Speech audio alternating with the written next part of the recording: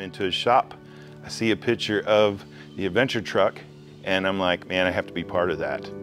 So being the senior member of the team here in the mid-50s, I'm the old man.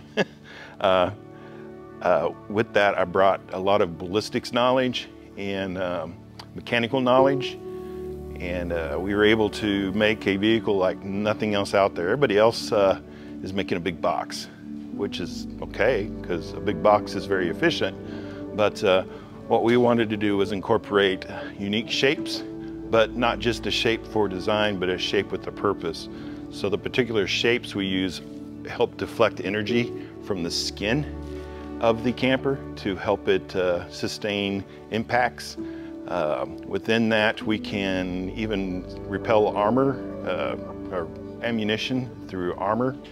I was able to stop a 50 caliber with 8 pounds of the composite, which 50 caliber is a very large projectile. In 2011, a large tornado came through the city of Joplin, and shortly after that event, I was there volunteering, helping clean up. And during that time frame, I noticed a Burger King restaurant that was just pancaked.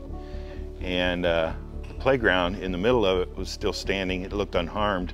And I remembered years past on a project I worked with there at the university, we had a composite bridge that also held up very well.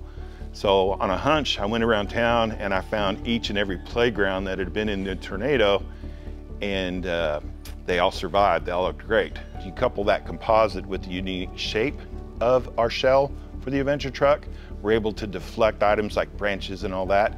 We can even offer an armor per se. If they want to stop high caliber weapons, we can offer that. Now granted, the wall's going to be 12-inch thick, but if you want lightweight and all that, there's a balance there.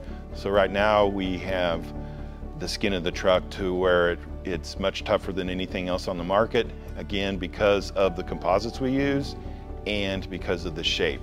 Now the shape we use is unique, but it also makes it look like the Lamborghini of the adventure trucks. It's awesome.